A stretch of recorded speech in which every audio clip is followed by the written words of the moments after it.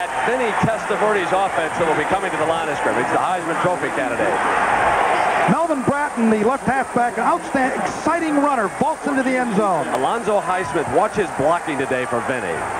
And Charles Henry, the tight end, got his chance when Willie Smith, the tight end of a year ago, went pro. Now here are the weapons outside. Brian Blades is 9 and Michael Irvin is 47. Great speed. Miami may be running today on first down. They may play some muscle, but no, they're not here. Testaverde, and his receiver is covered, and down he goes. Richard Reed, 96, led the assault for the Sooners. Now here's the offensive line that will have to pass block throughout this afternoon. John O'Neill's the left tackle. How about the rest of them, Era? Dave Olechna is an intelligent and consistent football player. Rakosi at center, great athlete and a big man. And Paul O'Connor, their best pass blocker. Matt Patchen coming back off of a foot injury. This is a 2nd and 14 for Testaverde.